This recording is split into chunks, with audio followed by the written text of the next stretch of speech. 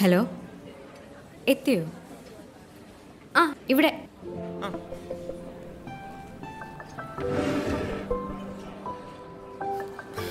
വന്നിട്ട് ഒരുപാട് നേരമായോ? ആ, ഒരു ഹാഫ് ആൻ അവർ. ഓ, ഞാൻ കുറച്ച് ലേറ്റായി പോയി. കുറച്ചല്ല. Okay, coffee? എന്താ കാണണമെന്ന് പറഞ്ഞേ? അന്ന് പെണ്ണ് കാണാൻ വന്നപ്പോൾ ഒന്നും സംസാരിക്കാൻ പറ്റിയില്ല. എന്താ പറയേണ്ടതെന്നാകെ ഒരു കൺഫ്യൂഷനായിരുന്നു. അതാ ഇന്നൊന്ന് മീറ്റ് ചെയ്യാമെന്ന് വിചാരിച്ചു.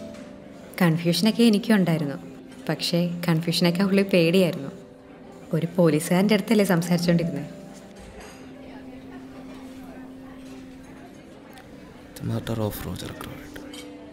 ഇയാൾ ഒരുപാട് വായിക്കുമല്ലേ?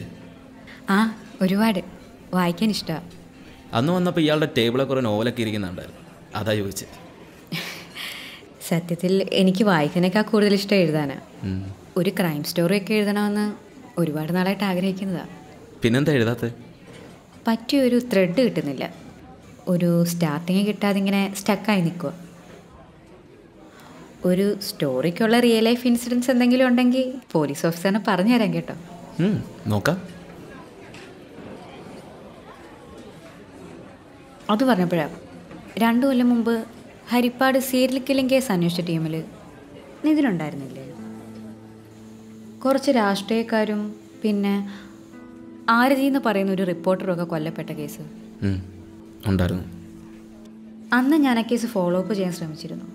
പക്ഷെ പലരും പല രീതിയിലുള്ള കഥകളാണ് അതിനെക്കുറിച്ച് അന്ന് പറഞ്ഞു തന്നത്. അതൊന്നും അത്ര കൺവീൻസിങ് ആയിട്ട് എനിക്ക് തോന്നിയില്ല. പിന്നെ ഞാനതങ്ങ് ഡ്രോപ്പ് ചെയ്തു. സത്യത്തിൽ എന്താണ് ആ കേസിൽ സംഭവിച്ചത്? ആക്ച്വലി മുഴുവനായിട്ട് ഞാൻ ആ കേസിൽ അത്ര ഇൻവോൾവ് ആയിരുന്നില്ല. പക്ഷേ ഈ പ്രൊഫഷണലുള്ള എൻ്റെ പേഴ്സ്പെക്റ്റീവ് തന്നെ മാറ്റിമറിച്ചൊരു കേസായിരുന്നു അത്. എൻ്റെ വീട്ടുകാർ എൻ്റെ അടുക്ക പറഞ്ഞിട്ടുണ്ടോയെന്നറിയില്ല. എൻ്റെ അച്ഛൻ സർവീസ് ചെയ്തിരുന്ന് മരിച്ചതുകൊണ്ട് മാത്രം കിട്ടിയ ജോലിയായത്. ഒരുപാട് എൻജോയ് ചെയ്ത് നടക്കുന്ന സമയത്ത് ഒട്ടും പ്രതീക്ഷിക്കാതെ ചില ഉത്തരവാദിത്തങ്ങളൊക്കെ നമ്മുടെ തലയിൽ വന്ന് വീഴും. അതുണ്ടാക്കുന്നൊരു ഫ്രസ്ട്രേഷനുണ്ട്. അതുകൊണ്ട് തന്നെ ഒട്ടും താല്പര്യമില്ലാതാണ് ഞാൻ ആ ജോലി ചെയ്തത്. ആദ്യം പോസ്റ്റിംഗ് കിട്ടിയത് ഹരിപ്പാട് പോലീസ് സ്റ്റേഷനിൽ. ഞാൻ ജോയിൻ ചെയ്ത് കുറച്ച് നാളിന് ശേഷമാണ് അവിടുത്തെ 4ാമത്തെ വിക്ടിം കൊല ചെയ്യപ്പെടുന്നത്. 4 ഭരണകക്ഷി പ്രവർത്തകരെ അന്ന് ആരതിക്ക് മുമ്പ് അവിടെ കൊല ചെയ്യപ്പെട്ടത്. ആക്സ് കൊണ്ട് വെട്ടി നുറുക്കിയ രീതിയിലായിരുന്നു എല്ലാവരുടെയും ശവശരീരങ്ങൾ. ആ കേസിൻ്റെ ചാർജ് അന്നത്തെ CI മഹേഷ് സാറിനായിരുന്നു. അന്വേഷിച്ച ഓൾമോസ്റ്റ് എല്ലാ കേസുകളും സോൾവ് ചെയ്തൊരു ഓഫീസർ. പക്ഷേ ഈ കേസിൽ മാത്രം 3 പേർ കൊല്ലപ്പെട്ടിട്ടും മഹേഷ് സാറിന് പ്രതിയെ കണ്ടെത്താൻ സാധിച്ചില്ല. ആ സമയത്ത് ആദ്യത്തെ 3 കൊലപാതകങ്ങളിൽ നിന്നും കിട്ടാത്തൊരു ലീഡ് 4ാമത്തെ കൊലപാതകത്തിൽ നിന്നും കിട്ടുന്നത് ഒരു സാക്ഷിയെ. ഡെലിവറി കഴിഞ്ഞാൽ പൂട്ടിക്കിടക്കുന്ന മാളിയൊക്കെ വീട് വഴിയാണ് ഞാൻ വന്നത്. വരുന്ന വഴിക്ക് എൻ്റെ സ്കൂട്ടറിൻ്റെ പെട്രോൾ തീർന്നു സാറേ. ഞാൻ ആ വണ്ടി തള്ളിക്കൊണ്ട് വന്നപ്പോഴാണ് അത് ഞാൻ കണ്ടത്.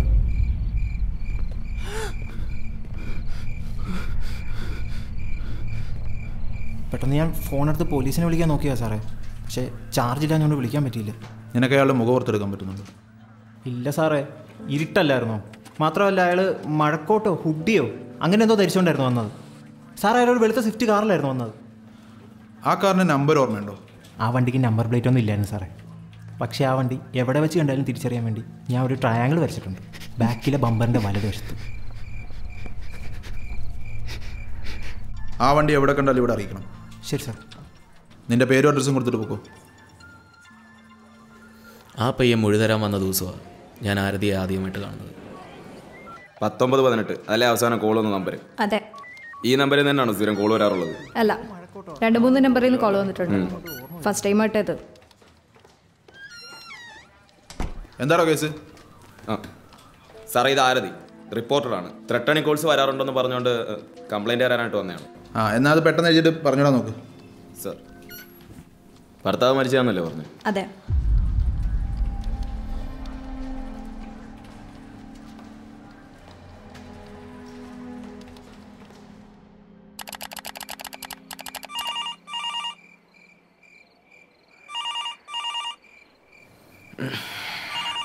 ആരെ ഈ പാതിരാത്രിക്ക് ആളെ മെനക്കെടുത്താനായിട്ട്.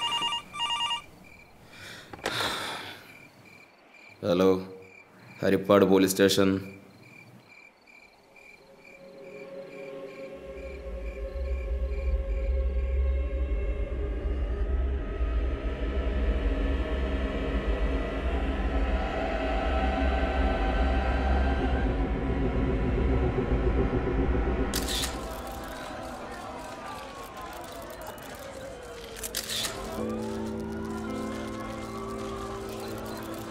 ആരതി കൊല ചെയ്യപ്പെട്ടു എന്നുള്ള ആ വിവരമായിരുന്നു ആ ഫോൺ കോൾ.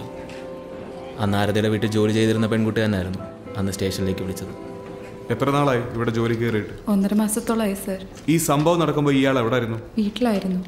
രാത്രി വന്നപ്പോഴാ മരിച്ചു കിടക്കുന്ന ആരതിയെ കണ്ടത്. രാത്രിയാണോ നീ ജോലിക്ക് വരാറുള്ളത്? ഇന്ന് ആരതിക്ക് കൂട്ടെടുക്കാൻ വന്നാ.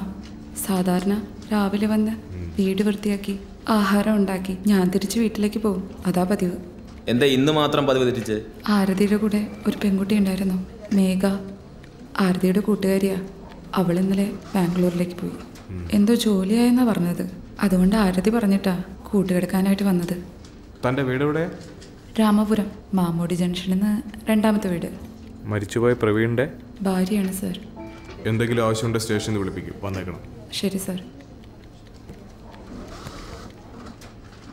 സാറിനറിയോ ഇവിടെ? എടോ, നമ്മൾ ഈ കിടന്നോടുന്നില്ലേ 4-5 ചത്തിട്ട്? അതിലാദ്യം ചത്തത് പ്രവീണ, അവൻ്റെ ഭാര്യയായത്. സാറേ, സാക്ഷിമൊഴിയെല്ലാം രേഖപ്പെടുത്തി. ഫോറൻസിക്കാരുടെ പരിപാടി ഏകദേശമൊക്കെ കഴിയാറായി. ഇനി ആ പെണ്ണിൻ്റെ ബോഡി എടുത്ത് മാറ്റിക്കോട്ടെ.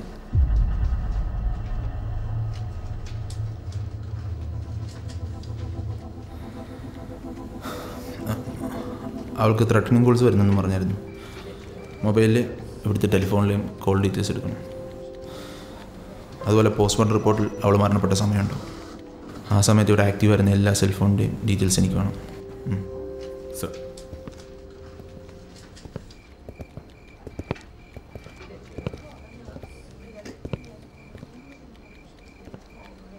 സാറ്, നമ്മുടെ മഹേഷ് സാറിന് ഇതെന്ത് പറ്റി? ഒരുമാതിരി വല്ലാത്ത നോട്ടവും പെരുമാറ്റവും ഒക്കെ. ഇരിക്കടോ. എടോ, സാറിൻ്റെ പെങ്ങളാണ് മരിച്ചു കിടക്കുന്നത്. സാറേ, ഇന്നീ കൊച്ചു സ്റ്റേഷനിൽ വന്നായിരുന്നു. CA sir കണ്ടതുവാ. പക്ഷേ ഒന്നും മൈൻഡ് പോലും ചെയ്തില്ല. അതിന് കാരണമുണ്ടോ? ഒരു 5-6 കൊല്ലം മുമ്പാ ഈ ആരതി അന്ന് ചാനൽ റിപ്പോർട്ടറായിട്ട് കയറിയതേ ഉള്ളൂ. കുറച്ച് കഴിഞ്ഞപ്പോൾ കൂടെ വർക്ക് ചെയ്യുന്ന ആകാശ് എന്ന് പറഞ്ഞൊരു പയ്യനുമായിട്ട് അവൾ ഇഷ്ടത്തിലായി.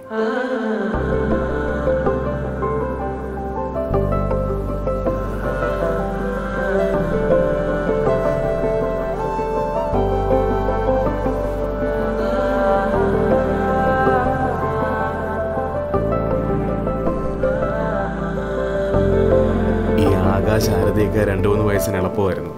അവളുടെ വീട്ടിലത് വലിയ പ്രശ്നമായി. ആരതിയെ വീട്ടിൽ നിന്നും അങ്ങനെ പുറത്താക്കി. അടുത്ത ദിവസം തന്നെ 2 ആളും പോയി രജിസ്റ്റർ മാരേജ് ചെയ്തു. നമ്മൾ പോലീസുകാർ പോലും തൊടാൻ മടിച്ചിരുന്ന പല കേസുകളും അവർ വിളിച്ചത് കൊണ്ടുവന്നു. വൈകാതെ വർക്ക് ചെയ്തിരുന്ന ചാനലിൽ നിന്നും 2 ആളും പുറത്തായി.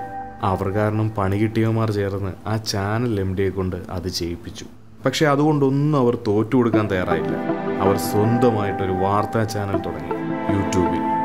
തെളിവുകൾ നിരത്തി ജെനുവിനായിട്ടുള്ള വാർത്തകൾ മാത്രം വന്നുകൊണ്ടാവാം പതിയെ ആ ചാനൽ അങ്ങ് വളർന്നു. ജനങ്ങൾ സ്വന്തം മനസാക്ഷിയെ പോലെ അവരുടെ വാർത്തകളെ വിശ്വസിക്കുവാൻ തുടങ്ങി. ആ സമയത്താണ് ഒരു ചീറ്റിംഗ് കേസിൽപ്പെട്ട് ആകാശും അവൻ്റെ പെങ്ങളും അറസ്റ്റിലാവുന്നത്. അവരെ അറസ്റ്റ് ചെയ്തത് നമ്മുടെ മഹേഷ് സാർ. അന്ന് രാത്രി മഹേഷ് സാറ് പുറത്തേക്ക് പോയ സമയത്ത് പോലീസ് സ്റ്റേഷന് നേരെ ആരോ പെട്രോൾ പമ്പ് എറിഞ്ഞു.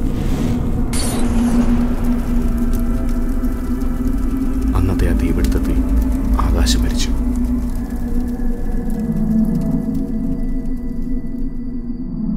ആകാശിൻ്റെ മരണശേഷം പിന്നെ ഒരിക്കലും അവൾ മഹേഷ് സാറിനോട് മിണ്ടിയിട്ടില്ല. കത്തിക്കരിഞ്ഞ 6 ശവശരീരങ്ങളാണ് നമുക്ക് ആ പോലീസ് സ്റ്റേഷനിൽ നിന്ന് കിട്ടിയത്.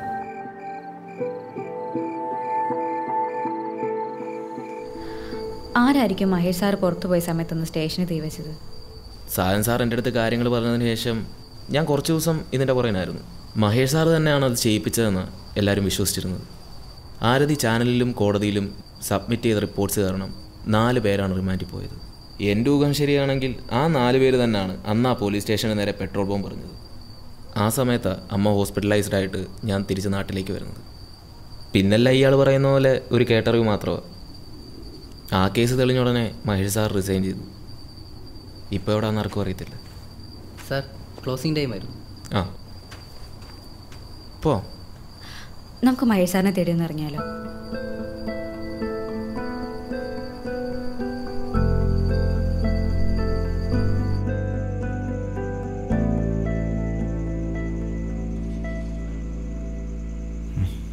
എന്നെ നോക്കി കുറേ ഓടിയല്ലേ?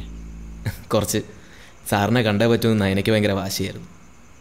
ആ കേസിനെ കുറിച്ചുള്ള ഡീറ്റെയിൽസൊക്കെ പത്രങ്ങളിലും മാധ്യമങ്ങളിലൊക്കെ വന്നതല്ലേ? ഞാൻ തന്നെ അതൊക്കെ പറയണമെന്നുണ്ടോ? സാർ, ആ കേസിനെ പറ്റി പലരും പല കാര്യങ്ങൾ പറഞ്ഞു തന്നു. പക്ഷേ എനിക്കറിയേണ്ടത് അന്ന് ആ കേസിൽ നടന്ന റിയൽ ഇൻസിഡൻസാണ്. അത് സാറിന് മാത്രമേ പറഞ്ഞു തരാൻ പറ്റൂ. ആരതി കൊല ചെയ്യപ്പെട്ട് കുറച്ച് ദിവസങ്ങൾക്ക് ശേഷം അവളുടെ കോൾ ലിസ്റ്റും ആ ക്രൈം സീനിലെ ഫോറൻസിക് റിപ്പോർട്ടും എൻ്റെ ടേബിളിലെത്തി.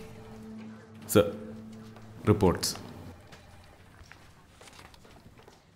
സർ, രാത്രി 11 മണിക്ക് ശേഷമാണ് കൊലപാതകം നടന്നിരിക്കുന്നത്. ഫോറൻസിക് റിപ്പോർട്ട് അനുസരിച്ച് 3 ഫിംഗർ പ്രിൻറ്റുകളാണ് നമ്മുടെ കയ്യിലുള്ളത്. അതിൽ മൂന്നാമത്തേത് മേഘയുടേതാണെന്ന് നമ്മൾ തിരിച്ചറിഞ്ഞിട്ടുണ്ട്. പിന്നെ ആരതിക്ക് വന്ന ത്രെട്ടണിങ് കോൾസ്. സർ, ആ കോൾസ് വന്ന സിം ഒരു വ്യാജ അഡ്രസ്സിൽ നിന്നുള്ളതാണ്. നമ്മളിനി അതിൻ്റെ പുറകിന് പോയിട്ട് പ്രയോജനം ഉണ്ടെന്ന് തോന്നുന്നില്ല സർ. ആരതി കൊല ചെയ്യപ്പെട്ടതിന് ശേഷം അവിടുത്തെ ഫോണിൽ നിന്ന് ഒരു കോളല്ലേ പുറത്തേക്ക് പോയിരിക്കുന്നത്? അതെ, വേലക്കാരിയാണ് സ്റ്റേഷനിലേക്ക് വിളിച്ചത്. പക്ഷേ ഫോറൻസിക് റിപ്പോർട്ടിൽ അവിടുത്തെ ടെലിഫോണിൽ അവളുടെ ഫിംഗർ പ്രിൻറ്റ്സ് ഇല്ലല്ലോ. ആരതി മരിച്ച വിവരം ആദ്യം സ്റ്റേഷനിലേക്ക് വിളിച്ചറിയിക്കുന്നത് അവിടുത്തെ വേലക്കാരിയായിരുന്നു. പക്ഷേ അവൾ കോൾ ചെയ്യാൻ യൂസ് ചെയ്തെന്ന് പറയുന്ന ലാൻഡ് ഫോണിൽ അവളുടെ ഫിംഗർ പ്രിൻറ്റ്സ് ഇല്ലായിരുന്നു. പക്ഷേ സാർ, അതെങ്ങനെ പോസിബിൾ ആകും? ഇതേ ചോദ്യം തന്നെയായിരുന്നു എൻ്റെ മനസ്സിൽ.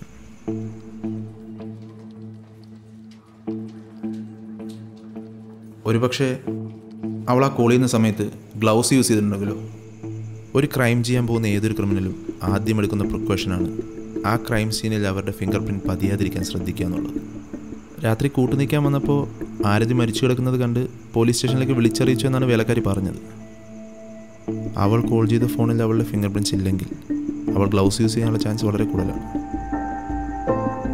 രാത്രി കൂട്ടുനിൽക്കാൻ വന്ന അവൾ എന്തെങ്കിലും ഗ്ലൗസ് പോയി വരണം.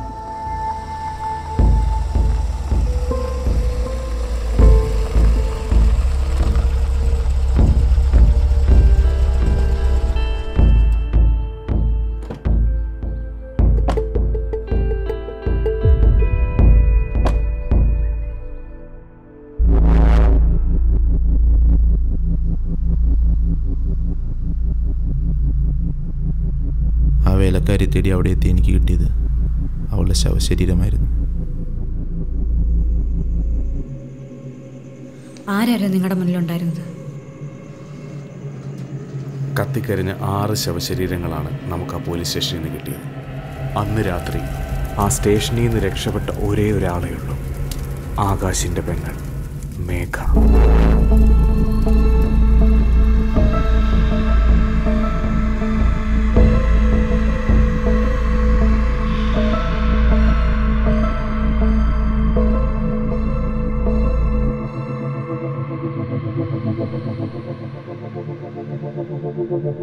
ഒരുപാട് ചോദ്യങ്ങളുമായാണ് എൻ്റെ മുന്നിൽ വന്നതെന്ന് എനിക്കറിയാം. അതിൽ അവസാനത്തെ ചോദ്യത്തിന് ഉത്തരം ഞാൻ തന്നെയാണ്. ആരതി, അതിനു മുൻപ് നടന്ന 4 കൊലപാതകങ്ങൾ, ഇതിനൊരു ഉത്തരം വേണമല്ലോ മേഘ. ആരതി, അതിനുത്തരവാ സാറിൻ്റെ മുന്നിൽ ചത്തു കിടക്കുന്നത്.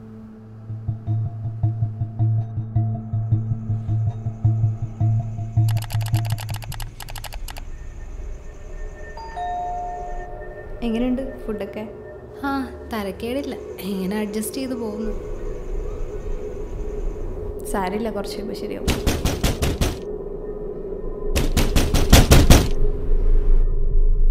അശ്വതയാന്ന് തോന്നുന്നു. ഒരു മിനിറ്റ്.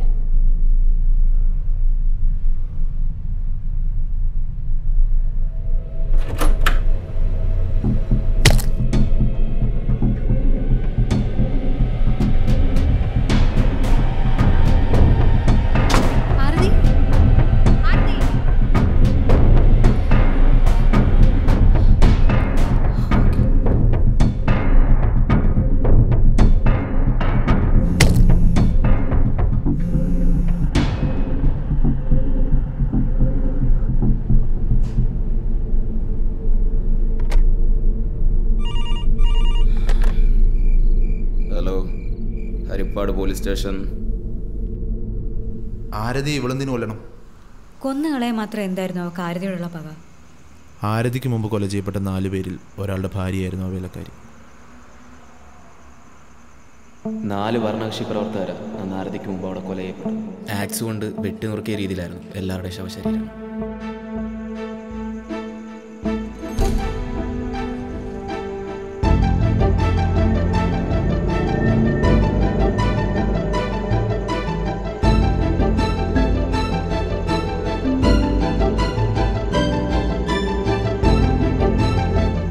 കിടക്കുന്നവരുടെ ഭർത്താവിനെ അടക്കം 4 എണ്ണത്തിന് തീർത്തത് ആരതിയാണ്. അവർ ചുട്ടുകൊന്ന അവളുടെ ഭർത്താവിന് വേണ്ടി, എന്റെ ചേട്ടന് വേണ്ടി. സ്വന്തം ഭർത്താവിനെ കൊന്നവരോടുള്ള ആരതിയുടെ പ്രതികാരം അതായിരുന്നു കൊലപാതകങ്ങൾക്ക് പിന്നിലുള്ള കാരണം. പക്ഷെ ആ വേലക്കാരി എങ്ങനെ അറിഞ്ഞു അവളുടെ ഭർത്താവിനെ കൊന്നത് ആരതിയാണെന്ന്? 4 എണ്ണത്തിനെയും വീട്ടിൽ കയറി ആരതി വെട്ടി നുറുക്കിയത്. മേ ബി അവളുടെ ഭർത്താവിനെ ആരതി കൊല്ലുന്നത് ആ വേലക്കാരി കണ്ടിട്ടുണ്ടാവാം. ആരതി അറിയാതെ 4ാമത്തെ കൊലപാതകം ഡെലിവറി ബോയ് കണ്ടതുപോലെ. പക്ഷേ സാർ എന്തിനാ റിസൈൻ ചെയ്തത്? ഒരു പോലീസുകാരൻ അവൻ്റെ കരിയറിൽ നേരിടുന്ന ഏറ്റവും വേസ്റ്റ് സിറ്റുവേഷൻ എന്താണെന്നറിയുന്നതിന്. അത് നമ്മൾ തേടി നടന്ന പ്രതി നമുക്ക് ഏറ്റവും വേണ്ടപ്പെട്ടവരാണെന്ന് അറിയുന്ന മൊമെൻ്റാണ്.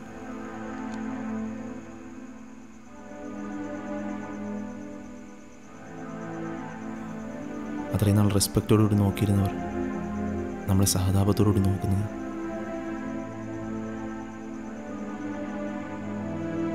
നേടിയ അംഗീകാരങ്ങളെല്ലാം ഒരു ഭാരമായി തോന്നുന്ന നിമിഷം ഒരു പോലീസുകാരനും അത് ആഗ്രഹിക്കത്തില്ല. So I quit. അപ്പോൾ ആരതിയുടെ ജീവിതം നഷ്ടപ്പെട്ടതോ അവൾ 4 പേരെ കൊന്നുകളഞ്ഞതോ അല്ലായിരുന്നു സാറ് റിസൈൻ ചെയ്യാനുള്ള കാരണം. സ്വന്തം പെങ്ങൾ ഒരു കൊലപാതകയാണെന്ന് സമൂഹം അറിഞ്ഞുകൊണ്ടാവുന്ന നാണക്കേട്, അതായിരുന്നു സാറിൻ്റെ പ്രശ്നം. പണ്ടും ഇതേ നാണക്കേട് മറിക്കാനല്ലേ നിരപരാധിയാണെന്ന് അറിഞ്ഞിട്ടും ആകാശിനെയും അവൻ്റെ പെങ്ങളെയും സാർ അറസ്റ്റ് ചെയ്തു.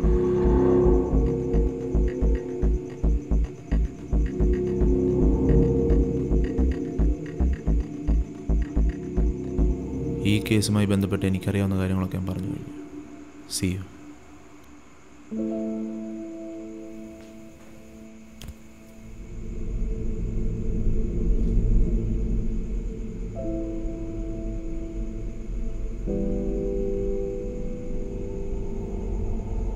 അന്വേഷിച്ച ഓൾമോസ്റ്റ് എല്ലാ കേസുകളും സോൾവ് ചെയ്തൊരു ഓഫീസർ. പക്ഷേ ഈ കേസിൽ മാത്രം 3 പേർ കൊല്ലപ്പെട്ടിട്ടും മഹേഷ് സാറിന് പ്രതിയെ കണ്ടെത്താൻ സാധിച്ചില്ല. സാർ ഒരു കാര്യം കൂടെ ചോദിച്ചോട്ടെ. അന്വേഷിച്ചിരുന്ന എല്ലാ കേസും തെളിയിച്ചിരുന്ന ഒരു ഓഫീസർ ഒറ്റ ദിവസം കൊണ്ട് സ്വന്തം പെങ്ങളുടെ മർഡർ കേസ് സോൾവ് ചെയ്ത ആൾ. പക്ഷേ ആ പെങ്ങൾ കൊന്നുകളഞ്ഞ 4 പേരുടെ കാര്യത്തിൽ മാത്രം അയാൾക്കൊന്നും ചെയ്യാൻ കഴിഞ്ഞിരുന്നില്ല. ആ കേസ് അന്വേഷിക്കുമ്പോഴും സാറിന് അറിയാമായിരുന്നില്ല ആരതി ഇതൊക്കെ ചെയ്തുകൊണ്ടിരുന്നതെന്ന്.